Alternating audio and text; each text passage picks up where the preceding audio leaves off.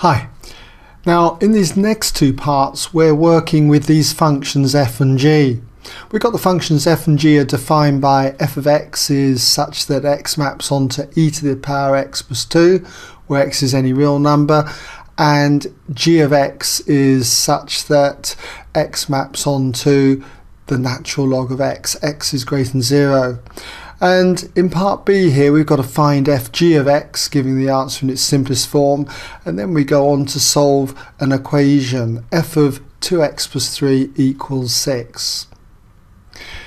So you might like to pause the video if you'd like to give this a go, or if you've done it and just want to check out your answers, just fast forward to the relevant section.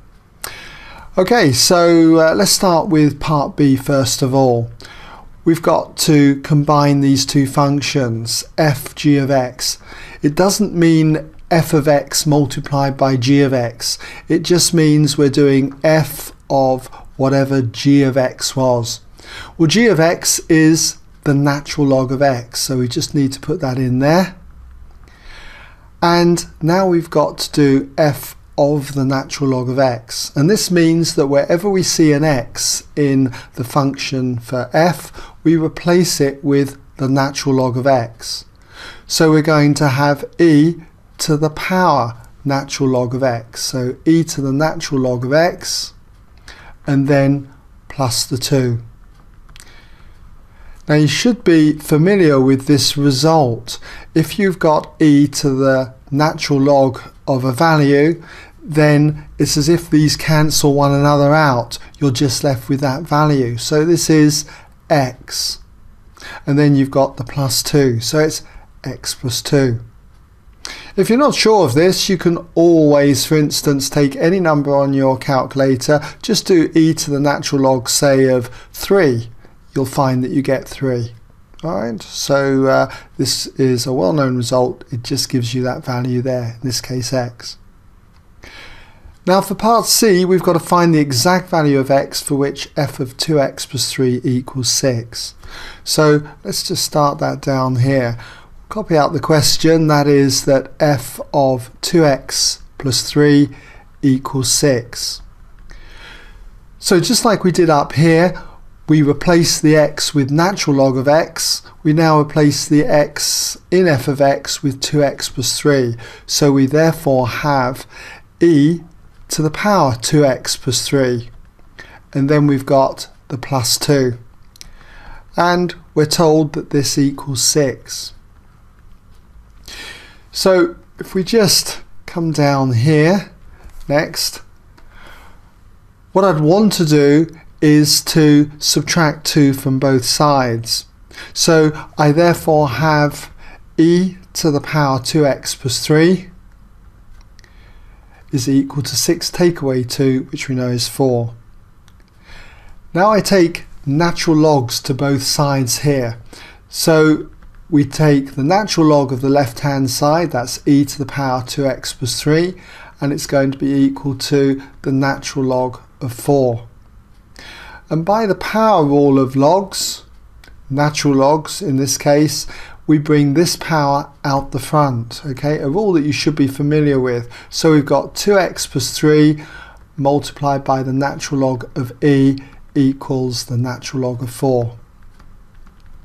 Now the natural log of e is a well-known result. It is 1. If you've got any log of a number in its own base, it's always 1, and this is log in base e of e, so 1. 1 times 2x plus 3 just gives us 2x plus 3, so 2x plus 3 equals the natural log of 4. You most probably might have skipped this line and just gone straight to this stage here, but if not, that's the reason why we get to this, okay? Now I'm going to subtract 3 from both sides, so I get 2x equals the natural log of 4 minus 3. Natural log of 4 minus 3. Now to avoid this looking like 4 take away 3, I'm actually going to write this in brackets like so. Okay?